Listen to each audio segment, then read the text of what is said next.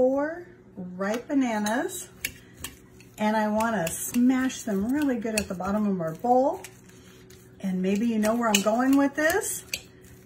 Have you ever woke up just craving banana bread or banana muffins?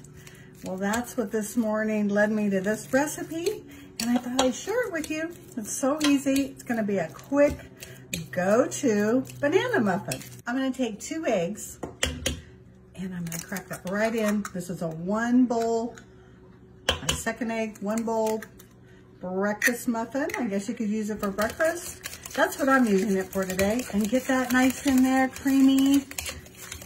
Just blend that together, mush it all around. 1/2 cup of canola oil. And it's what I had on hand. You can use, I guess, any kind of oil you'd like. That's what I had in my pantry. And again, I'm going to smush that in, get it nice and creamy. And I'm going to use 1 box of the cake mix I had in my pantry again. And I'm just going to dunk that in. That's okay. We'll just take that out. There you go.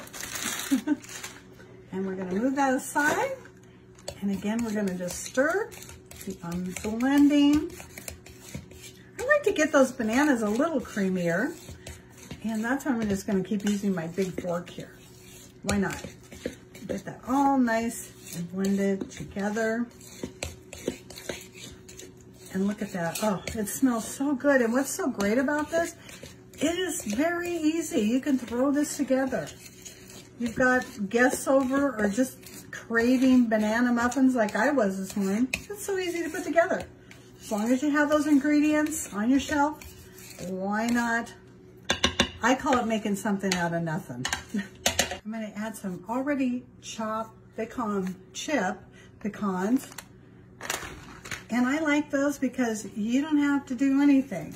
And that's 1/3 cup. And just put that right in there. If you like walnuts, you could use that. You could use a little mini chocolate chips. But like I said, I had this on hand. And I'm going to switch to my spatula and get that all nice and folded in. Get it off the bottom. Okay, I'm going to add 1/3 cup of our banana muffin mix here. And that's going to rise a little bit. And while I'm filling a few of these up for you, there's a story behind my pan. This was my grandmother's, and this has been in our family for a long time. So I know it looks a little old and a little bit worn, but it is, let me tell you, it's got memories with it. It's got a lot of love. I used to bake with my grandmother. She was a great baker from the South, Tennessee, and this pan, like I said, has a lot of love with it. And this is going to go in the oven for 25 minutes on 350. I just took these out of the oven, 25 minutes, and look at that. Oh my gosh, they smell so good. Okay, that's a little hot. We're going to let those cool. And while they're cooling, we're going to make some cream cheese frosting to go with that. 4 cups of powdered sugar. That's 4. Get that all down in there. Ooh, look how pretty that is and fluffy. A block of cream cheese, that's 8 ounces. Woo! And a stick of butter. Softened, of course. Put that in there.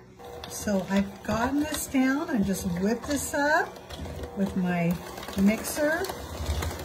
And it comes together pretty quickly. I'm going to add 2 teaspoons.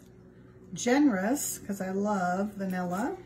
I'm using a pure extract, and I'm going to mix that in and just get it all blended, incorporated. And this is really good to use on cake, any kind of cupcake or your cake you're making. Simple, easy, quick cream cheese frosting.